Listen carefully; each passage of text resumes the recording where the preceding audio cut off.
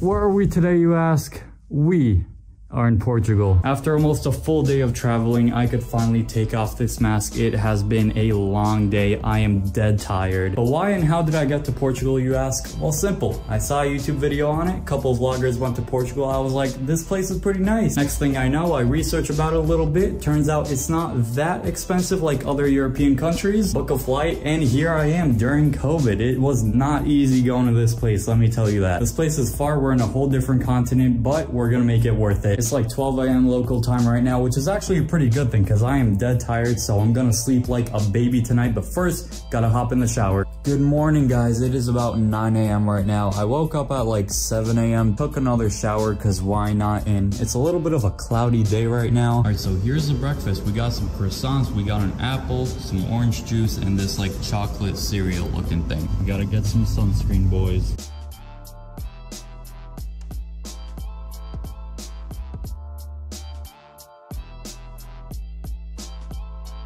Alright guys, we are in the city of Lisbon.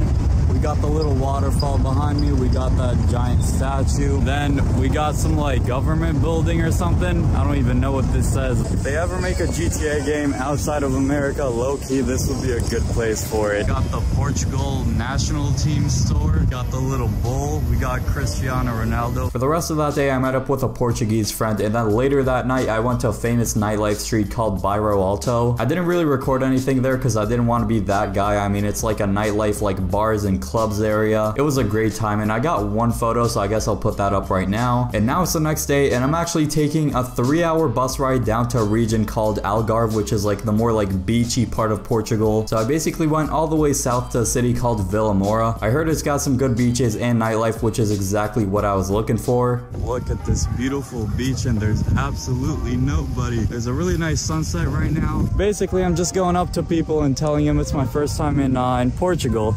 And people are, for the most part, really nice. There's a lot of beaches. I'm actually at a marina right now with a bunch of boats, some really nice ones, and there's some nice cars as well, like this freaking amazing looking Ferrari, actually. It looks just like in GTA. This could legit be a GTA car. I think it already is a GTA car, but it looks absolutely insane. It's a nice paint job and a nice livery. I give it a 10 out of 10. The next day, I am extremely sunburnt, like on the side. It looks really, really bad. I was at the beach for a couple of hours today, and now it's sunset. I'm here with Martin and Rodrigo, and we are gonna play some keepy-ups. Keep-ups? Keepy-ups? It's like football tennis. And we got like 2 squares here. Play keep-ups and play inside the squares.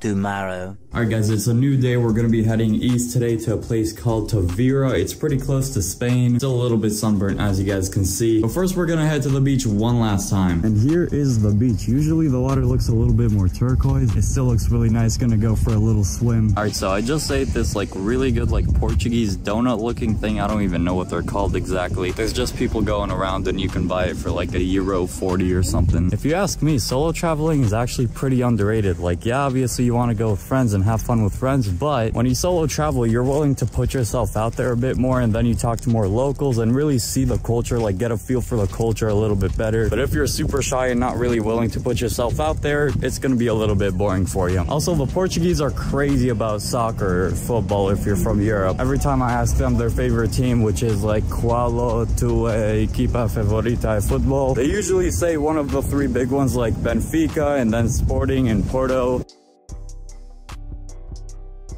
Alright guys, so we are in Tavira. We're on this little bridge right here with the river in the middle of the city. And I'm actually going to get a COVID test right now because in 2 days, there's a Champions League match. I'm going to be going to Sporting Lisbon, or just Sporting versus Ajax Amsterdam. Alright, so I decided to get a Bruno Fernandes Portugal national team shirt. This looks super fresh. I love this. Number 11 and his last name on the back. Bruno Fernandes is a pretty cool player. The next morning. Good morning, guys. It's like 7 a.m. and I just heard like some crazy rain outside. Holy crap! This place is supposed to be sunny. 2 days later. Today is actually game day. You guys can see I have the Portugal national team shirt on me. But today we got game 1 of the Champions League group stage. We got the champions of Portugal, Sporting, which is like Benfica, Lisbon city rival, versus Ajax Amsterdam, which are the champions of the Netherlands. So the champions of Portugal versus the champions of the Netherlands. Today's my final full day in Portugal, and to summarize this trip, I met some of the most awesome and amazing people I've ever met. The Portuguese people are for the most part really warm-hearted and really welcoming, which I love. Flying out to a foreign country alone was definitely one of the crazier things I've ever done, and it actually paid off a ton. I guess doing what I do, which is really different from what other people usually do my age, which is go to university or go work somewhere. I guess it makes it a bit difficult to find someone to do stuff that I'm doing right now, but that's just how it is. I'm not complaining at all whatsoever. All right guys, here we are at the Sporting Stadium. Once again, the Portuguese champions versus the Dutch champions. Should be a great game. What's crazy to me is the amount of police forces. There's like hundreds of police around here. Am I going to a Champions League game or like a riot? About to go in, boys. Oh my goodness. That is unbelievable. I've never been to a Champions League game before, and this is sick. Guys, here we are, the Champions League. We are inside. The score prediction for today. I think it will be 1 against 1. 1-1. Okay. 1-1. It's going to be a close game, you say? Yes. All right, so what'd you just say about GTA? I want GTA 6.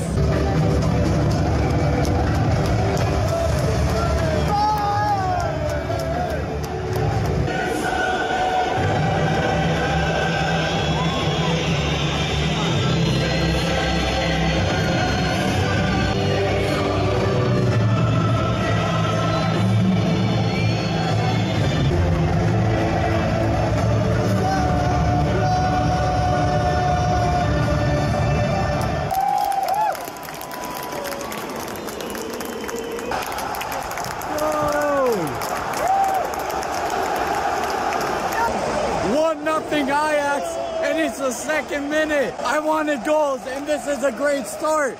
Let's go.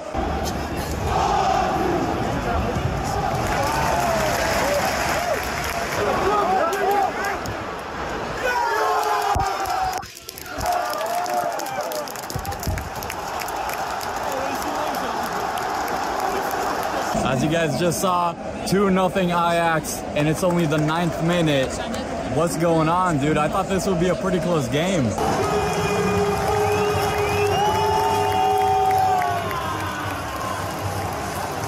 We wanted goals, and we got goals. 3 first-half goals. Sporting make it 1-2.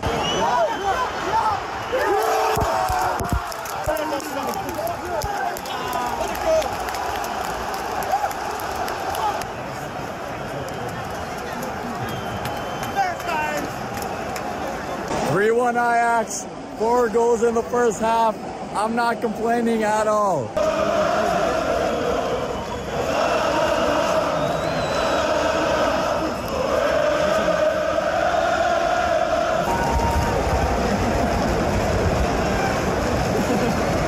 What do you know? Ajax score again.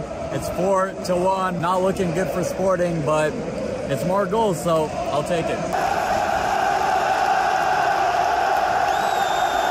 Ajax 5, Sporting 1. It's getting a little bit crappy for Sporting. Didn't expect this, gotta say. Expected like a 3-2 or like a 2-1 game, but the more goals the better, so.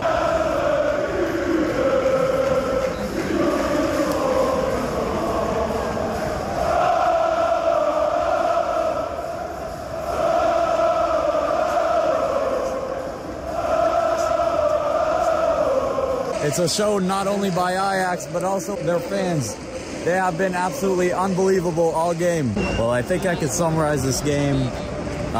Complete domination by Ajax. They were definitely the better team. I enjoyed it though, even if it was like 3-3 or something. I'm neutral this game, but I'm just happy there were a lot of goals. But definitely an amazing experience. Champions League, something else. And here's the final whistle. Ajax 5, Sporting 1. I enjoyed it a lot. It was a great game, a lot of goals. I loved it. Well guys, we're in the duty free in Lisbon. Yesterday was a really fun day. I met a group of Dutch people. They were really cool. We went out after the game and now we're in the airport and getting ready for our flight, but that's gonna end this vlog. Portugal has been a blast. This country is amazing, honestly. If you do want to see more vlogs, drop a like, subscribe, turn on the notification bell as well, and I'll see you guys next time.